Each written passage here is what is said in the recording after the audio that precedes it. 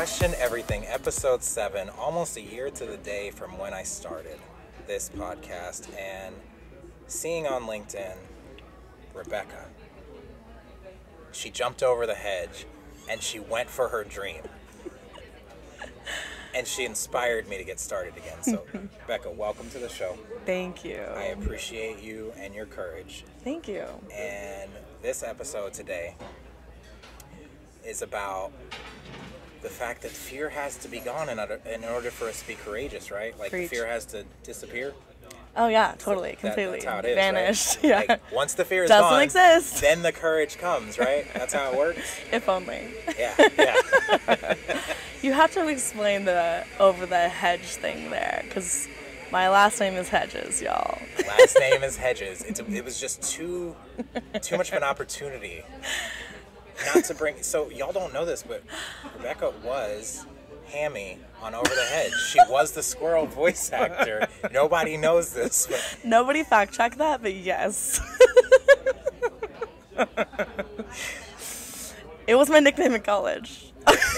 and mine was Smiley. So Smiley and Hammy here. We out here.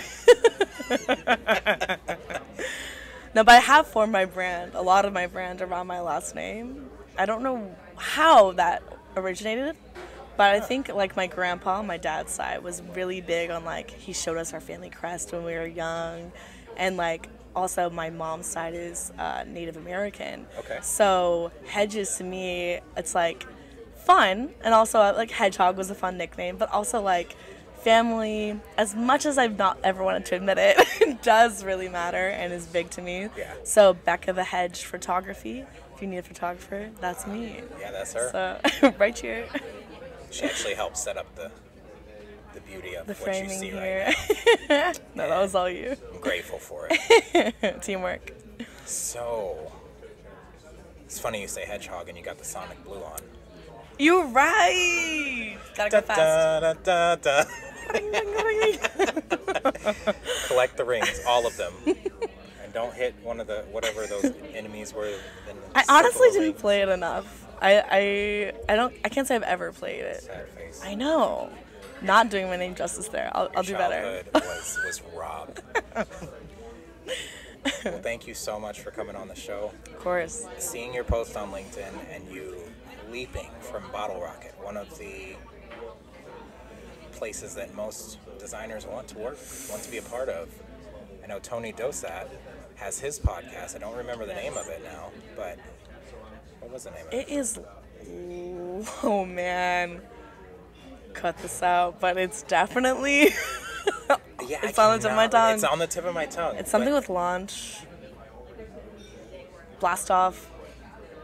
Launching. Lift off. Lift off. Oh, Lift there off. we go. See, it's there. Got it. We It's got there. it. We knew the whole time. So, I admire what he does. I admire a lot of people at Bottle Rocket.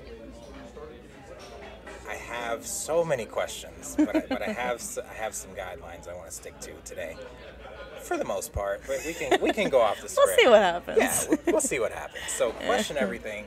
What I'm doing is creating a path to take outliers, outcasts, and catalysts, and I want to show them that the energy they've been fighting so hard to suppress for other people can be channeled into that leader that they truly are. It's a path that they can take in turn to teach others how to do the same. Now, my vision is to take these outcasts, outliers, and catalysts Right. and show them at their core what they're capable of Yeah. by providing a mirror that they can look into, a set of principles that they can follow, a roadmap that they can follow, and a set of principles that they can live by. Excuse me. There you go. Now, there are 5 principles that Question Everything sits on. They're courage, integrity, accountability, trust, and authenticity. All right. Now, I know authenticity is a hard one, because how much authenticity can you put in this side of the scale without tipping this side? Right. It's a Right. balance. Yeah. It is. Yeah. And the thing that I've learned over this year since I've started this podcast is that the more authentic you are, the more people that you attract, Absolutely. that you actually enjoy, and that enjoy you and that love you, and you shake the ones off that don't need to be there anyway. Oh, absolutely. We don't Yes. wanna fight, right? Yes. So, keeping these principles in mind as you answer these questions, Right. I want you to remember that your authentic story is the value of this podcast today. exciting, nerve-wracking. Yes. Nerve-wracking. All It's true, though. Just to add to that, I mean, I definitely learned in college, I would say, that vulnerability, that word was thrown around a lot, especially going to a Christian university, right?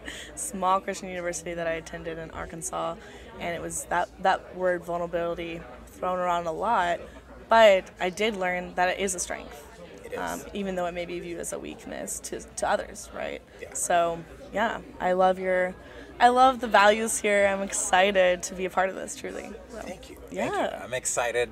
So I don't know if you know this, but you've been the inspiration for me to get back into this, because my last episode where I left off was on imposter syndrome, and then I let imposter syndrome take over. Who does that? For a year. Hey. Almost. Who does that? A lot of people. This is true. You are not alone. Yeah. This is true. Yeah. I just have to remember that. Yeah. So jumping right in, I want to ask you a few questions. Right. And the first one I'll start with is, what is a relationship in your life that has inspired, encouraged, or motivated you the most? And how do you nurture that relationship? Yes. This was a challenging question for me as someone that is an Enneagram 7, which is very, living life, spontaneity, adventure driven, and very fearful of pain, right? So as someone that's Enneagram 7, but also just an extrovert in general, I've had honestly been fortunate to have so many mentors throughout my life. And there's 2 women that come to mind. Okay. And so the first is a woman named Laura Skaggs, or Skagzilla was her nickname. I gave her that nickname. I'm very proud of it. And she loved it to the point it was like on one of her t-shirts in youth group growing up. Skagzilla all the way, shout Absolutely. out. But yeah, so Miss Skaggs, or Skagzilla, I met her when I was, I'm gonna say maybe in 8th grade. A woman at the church that I grew up in that was willing to challenge and question things that were happening within the youth group, or conversations that she observed between us as teenagers. So that's what I really loved and appreciated about her. And then the other woman that comes to mind was my college advisor, Dr. Marquita Smith. Incredible woman. Words do not do her justice. And I actually just had a phone call with her, I think it was yesterday. Literally yesterday, actually. That is awesome. Yeah, and so to answer your question of how do I nurture those relationships, right? I met her when I was in this really volatile place during my freshman year of college, questioning everything, truly. I was like, I went to school as an ed major and quickly found out I am not a cookie cutter person. I can't just fit in a box. And I was like, these ed majors out here, like, really trying to make me some type of way, is how I felt at the time, right? I was like, I'm not just some girl that wakes up at 8 a.m. every day and eats an apple, and then I go on the elliptical. Like, not for me, right? And so I truly stumbled into Marquita's office, and she radicalized my life and taught me so much of what I know today, and just incredibly grateful for that relationship. And so she's one of the first people that I call whenever I make any career change. And so I called her up the other day, and she's also in a transitional period of her life. But it's cool how it's like, a true friend and a true mentor when, even if it's been months or even if it's been years, you call up the phone and it's like, pick up right where you left off. Exactly. My ex-brother-in-law, we actually had one of those moments. That was another one of we were talking before the podcast about the people that we've lost, and he lost his sister to COVID. Oh, wow. And I hadn't talked to him in years, and just picked up the phone, and it was at my daughter's graduation, and picked up the phone, called him, and it was like we never had that 10, 12-year break. It's special. Yeah. And it's rare. Yeah. Yeah. So that is a beautiful beginning to this story. Yeah. And I love to hear when someone has a mentor, because it involves being vulnerable and letting someone see inside of you. And then Yeah. I think that the part that a lot of people miss about mentorship is how it feels to be a mentor. Mm-hmm. And when you give and give and give and no one comes back and reports to you, and then you see they're successful, you're like, I wonder if it was me or if it was someone else. Oh, yeah. So a huge part of mentorship is reporting back. Absolutely. And so when you said, how do you nurture that relationship? Right. By being vulnerable, I would imagine that that's why Right. when you pick back up, it's like there was never a break. It's you pick up right where you left off. Yes, I was joking this week. I was calling up, truly, actually, everyone that has been a point person in my life. I'm like, hey, y'all, just on my nostalgia tour, like, truly thanking Yes. everyone that has led me to this point, because as you know, cliche as it sounds, truly every step has led me to where I am right now. And so yeah, I was calling up, I worked at a small newspaper in Arkansas, and I had one mentor there as well. I was only there for a short stint, but I called up Richard, lead photographer there, because I just stepped into a role as a studio photographer. And so I call up Richard, I'm like, hey, he's like, is everything okay? And I'm like, yeah, I just wanted to hear your voice. And I'm like crying, which it's very rare for me, actually. And I'm like, and I thought about that phone. It was just a really sweet phone call. I thought about it afterwards. I was like, why was I so emotional? And it's like, I just have so much thankfulness for people like that have been instrumental in my life, and even in the smallest increments. But you're right, it takes that phone call, and so many people are nervous to just pick up the phone. Yes, The phone weighs so much. Yes, When it's time to pick it up. absolutely. No matter who you are. Yes. Especially when it involves vulnerability. Yes. No, it's a good point. Definitely. Yeah. So what was it that prompted you to start questioning everything, and what changed when you did? Ooh, yeah, what a heavy question. I know. Should have known by the title of this podcast. What prompted me? This one was a hard one for me to really ponder, because I think I didn't know I was an actual journalist until I met Marquita, right? I mean, I had always been an inquisitive kid, but oftentimes I got in trouble for being inquisitive, right? Yes. So you're like, I'm not, you don't want to be labeled as the bad kid. And as a past teacher, you never want to label any kid any type of way. Right. But some kids, I used to say this as a teacher, some kids are harder to love, right? And I was one guilty as charged. Because I was a harder to love kid, interestingly enough. So I think I couldn't believe that. No. So I think it was definitely innate, number one. I'm a middle kid too, so I think that has a lot to do with it. Of like, got 2 older siblings, 1 younger brother. I was definitely the kid that my mom would often be like, "You're not the mom," and I was like, "I'm not bossy. I have leadership qualities." Right. Which is how I reframe it now, right, for students and my mentees.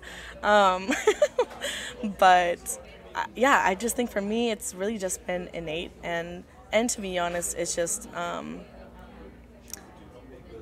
just what changed when I did it was me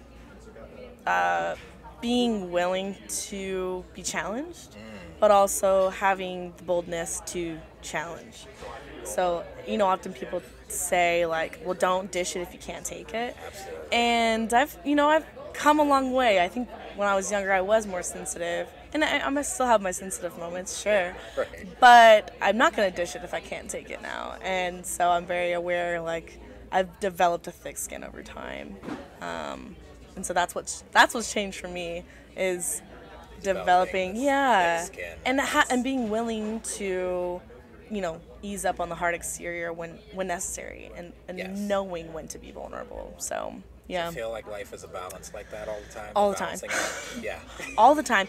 And fully understand, because I'm so thankful for my communication degree, actually, because what I knew was that I'm not great at dictating what I want to communicate through text, but these types of conversations is my strength, right? So I was glad to be a journalism major because it forced me to learn, how do I put what's up in here into writing? And how do I better communicate what's in writing in a conversation like this? That's interesting. So, yeah. So in all your questions, would you say that that was your aha moment? And if not, what was it? Man. Ooh, this is a hard one, honestly, because I think there's never just one aha moment.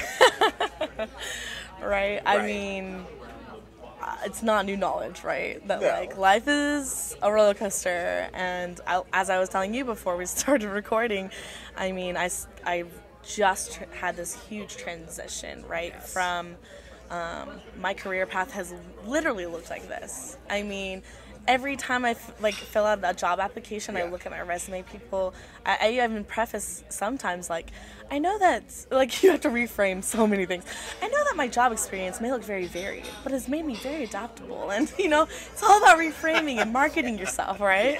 And so for me, being a jack of all trades, as I'm sure you can relate, you were talking about your music experience, your audio experience. I mean, you lived in France, you lived in New York. Same for me, right? Grew up in Texas, went to school in Arkansas, then I lived in Tianjin, China, and taught English for a year. Oh, wow. Yeah, then I came back, was a crime reporter. Then I jumped into photography. So, yes, true story. Okay. So yeah, I think for me toolbox. You know, it's definitely been several aha moments, but yeah, like I said, I think in those questions, have I had those aha moments? Absolutely, and usually it's been an influential person in my life, or most often a really challenging mistake, or and maybe mistake's not the right word, but a challenging failure. It feels like a mistake in the moment. Absolutely, when you're going through and I mean, hindsight is 20/20, right? But I mean, it really is. I got some beef with that statement nowadays. Hindsight is 20/20. Like, it used to be a good thing, but like when you think hindsight is 20/20, it's like, what? We're gonna be locked in the house all the time. We can't see people. We gotta put on masks. What is going on? No one can use 20/20 with that phrase without it being triggering. Hindsight is 20/21. That's what I was about to say. Truly, because this year has been just as eventful. Oh, I don't know goodness. about for you, but it has. Yeah. So 2020 for me was an amazing thing because I had just broken into the UX field. Oh, wow. And I started the week that everything started shutting down. Wow. So they were transitioning everyone out of the Container Store and trying to adapt to working from home. It's a company that didn't believe in that. Wow. And so it's like, okay, what do? We got to pivot. It was very pivotal. So my first day, everyone was like, what a strange time to start. Everyone I met that day, what a strange time to start. I'm like, yeah, I've heard that a couple times. We're all this together here. Mm-hmm. Yeah, it was really, I mean, the expression we kept using at Bottle Rocket, because I had a teammate that came on the week of who had never even heard of coronavirus. And we were like, oh, wow. You're starting in March and you haven't heard of it? Like, right? So you're like 3 months late. Yeah, a little. You're working for a software app development company. He's like, I'm the developer. I'm in my corner. And that's the thing, what the expression we used was like literally like jumping into a river and building the boat in the river, right? The expression that we use, so my coach, as we were building our programs, it's building the bus while it's on the highway. Literally. Sounds scary, but it's really exhilarating. I mean, if you like adventure like me, hell yeah. Right? Honestly. I mean, I like do think I learned better in a sink or swim environment. I mean, that's the only, well, I can't say that's the only, so I've almost devoted my life to understanding introverts, so I'm glad I'm starting this off with an extrovert. Yeah. We kind of vibe. I vibe with introverts too, but me too. There's some things I just don't understand about them, like why they can't just trust and jump. Yeah. Like, just come on, enjoy the chaos. Come over here with us in this ambiguity. Anxiety is real. Anxiety is real. So, my personal experience is that God will put me in a place where I understand everyone that I never understood. Yeah. So I've been having anxiety attacks and stomach issues. Wow. And it's been really hard to get back to this. Yes. Because every time I thought about doing anything with the business, Right. my stomach was all messed up because I didn't understand my wife. Oh, wow. And now she's like, now you understand what I mean? When it's time to go she's be around introverted. it's time to be around people. Like, we're the epitome Yes. of opposites attract. Right. And so trying to comfortably juggle everything that I'm doing. Right. Because I'm a jack of all trades, hands in Same. everything. I just want to learn. I want to do. Yes. That's how I grow. Yes, same. And her is like, I want to plan. I want to know exactly how everything is going to go. Yes. And that's okay. I'm learning that it's okay to be different. Absolutely. So on the subject of comfortably juggling everything. Right. And since you if you're an extrovert, you understand this. So Right. how did you comfortably juggle all of your side endeavors that you currently or previously had along with your day job? Yeah. And was there any fear you had to overcome? Oh, goodness. I think that answer is probably obvious, but maybe not. But comfortably, I don't think I would say it was comfortable. And I think that's the real answer. I don't know if, I think growing up in the church, right? Specifically, I grew up in an evangelical free church, which, for those who may not know, like, there's church structure, right? Low church doesn't mean like a hierarchy, it just means there's less structure. So high church, for example, is like Catholic churches are called high church because there's lots of structure. You got the sitting up, sitting down, you have, the schedule. Yeah. Right? So it makes sense that my family grew up in an evangelical church, an evangelical free church, because it's more low church, which means, free flowing. Yes, you have like elders. Yes, you have some structure. But I think that plays a huge role into where I'm at now. I do love Jesus, but I've also deconstructed a lot of my faith. Yes. And decolonized a lot of my faith and had to really do the work, and it's not comfortable. No. And so that's also applied into my professional career as well, right?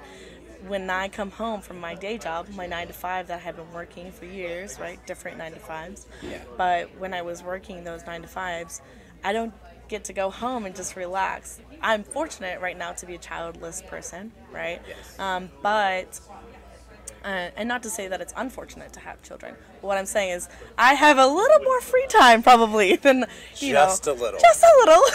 As they get older, you get more free time. But the toys get more expensive and the problems get different.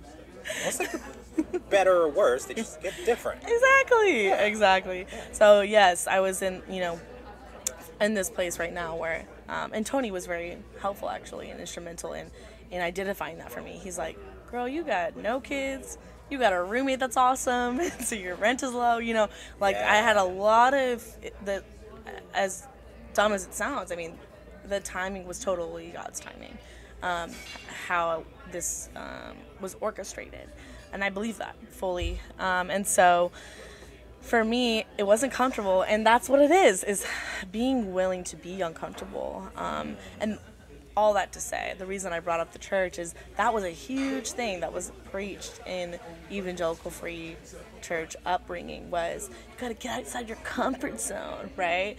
That was, I don't know if that was your experience at all, but I did not even know there was a high and low church. Oh, that I blame that on my Christian university, honestly, because I was hella public schooled in Allen, right? Yeah. So praying inside the classroom, what is that? So I learned a lot from both sides of being public schooled in high school and then being in a private Christian university, which only is because of God that I could afford it. And shout out FAFSA because I could not afford that school, right? So shout out FAFSA. Shout out applying for scholarships. Yeah. So right. Free money. Yep. I work for it for sure. It ain't free because I had to work for it. Right. But it's work. It's work. It's a different kind of work. Yes. But yes. In the end, looking back, was it really work? Or was it in that moment that it felt like a lot of work because of the fear? That's an interesting question actually, because yeah, I think, I struggle with maybe admitting where fear is there, or being able to identify when it is fear. I think I made a post even on my Instagram a while back, but like, I didn't usually pinpoint things as fear when that's really what it was. For me, it was easier to pinpoint, I have anxiety about this. But those two go, yes, and those two go hand in hand. Right. Anxiety, so, fear, anger. Oh, absolutely. What is the other one? Joy. Yourself. Disgust. Yeah, I was thinking about Inside Out. Anger, fear, joy. That was awesome. I love that movie. No, but that's a great question, and it's true. Yeah, fear, and just like we were saying, fear and grief manifest so differently for each person, based off your experience, based off your personality, based off what talents God gave you. So, Yes. Oh, man. yeah. Speaking of the spiritual gifts. Right.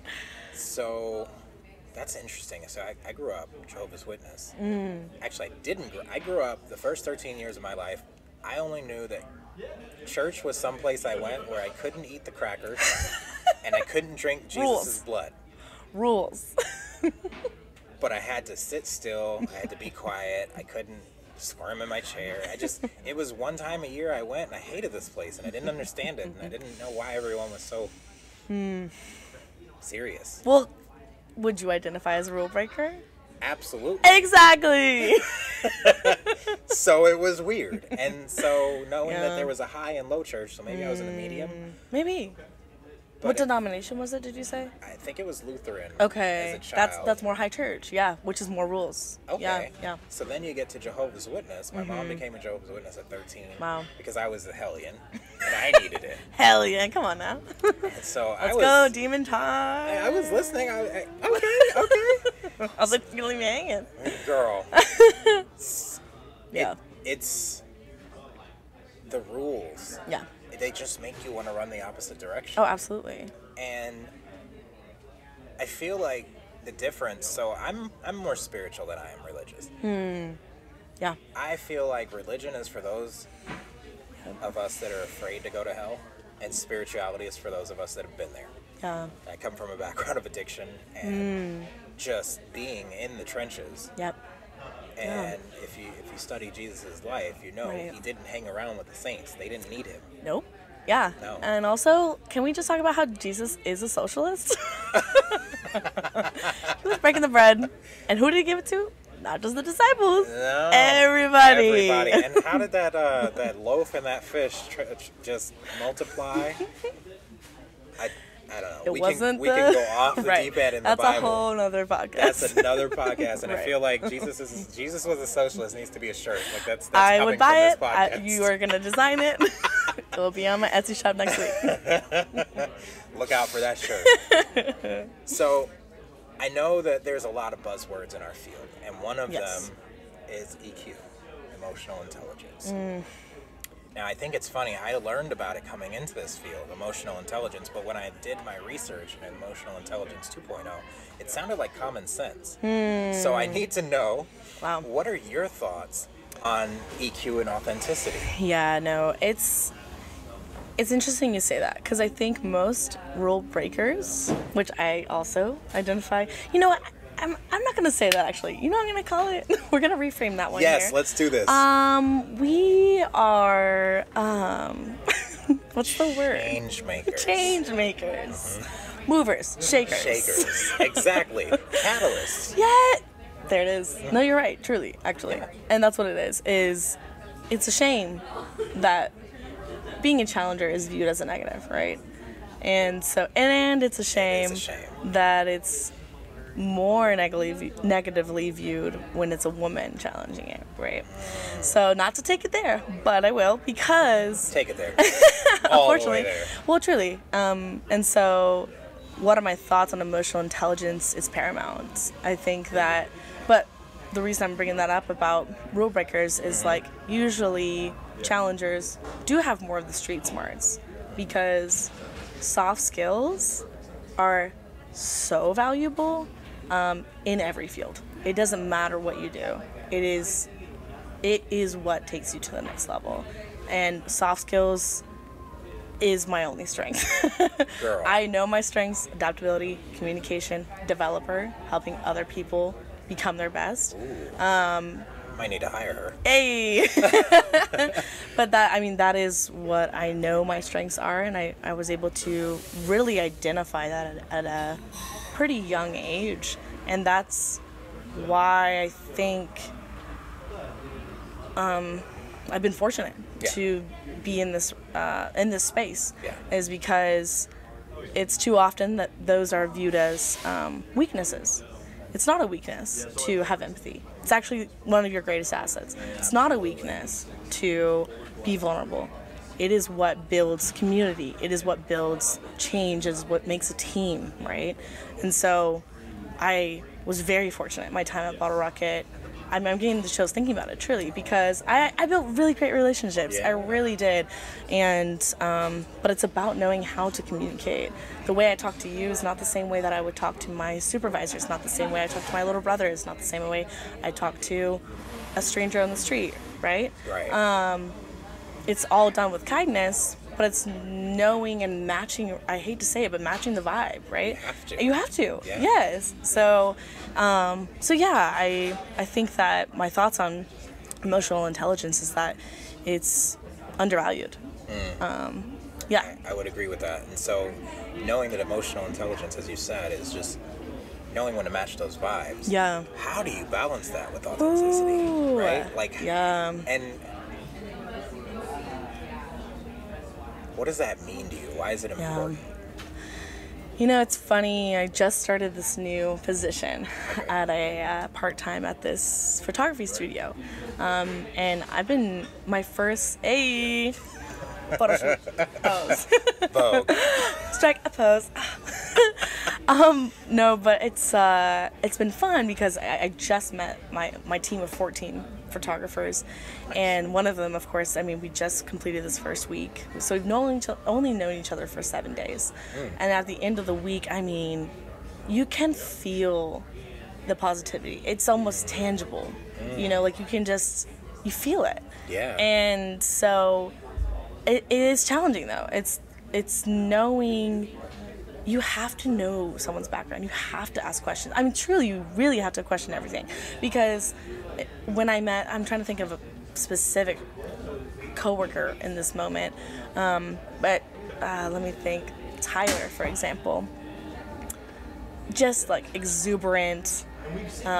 This kid's 19, right? Super tall, beard, you wouldn't know it, right? Yeah. And he's just got like the sweetest heart. You can feel it. Yeah. And I started just asking questions like, where are you from? Like, you learn so much about people by just asking about it. And people love to talk about themselves. It's everyone's favorite subject. 100%. Yeah. It's the subject that I know the most.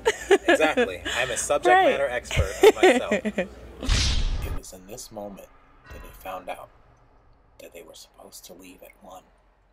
Turns out it was a miscommunication.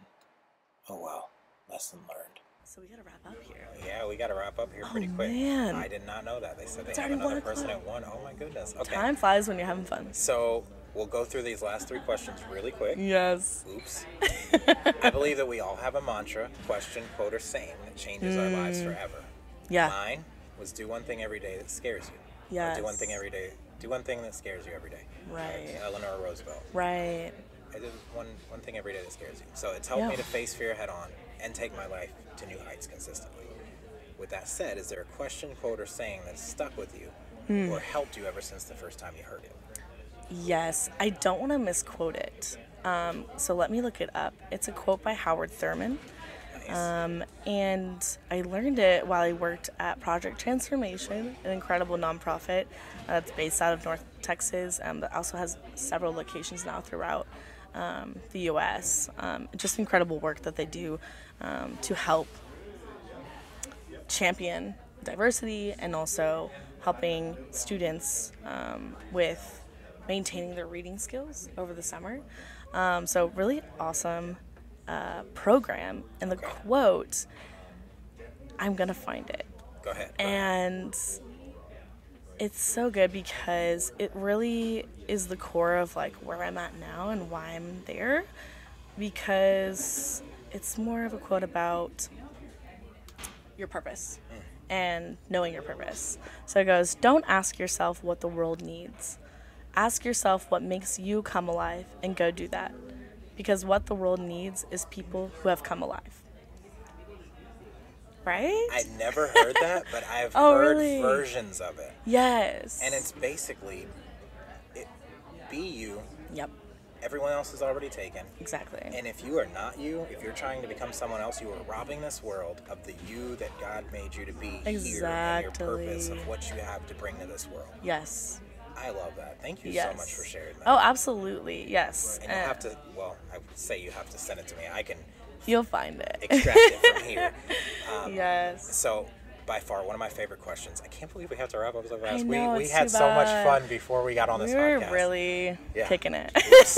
Sorry. And we had 30 minutes before, so, you would have thought we would have got it Same. down. So, by far, one of my favorite questions. Yes. What is one question you think everyone should be asking themselves? Yeah, not to repeat that quote, but I think a lot of people do need to ask themselves, what can I improve? Right?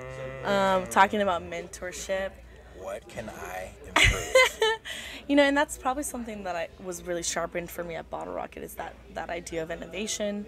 But also for me in general, I was a managing editor when I was in university, so constantly looking for, how can my team be better? How can our newspaper be better? So in every role I've had, even in China, I'm teaching English. How can my curriculum be better? How can I serve my students better?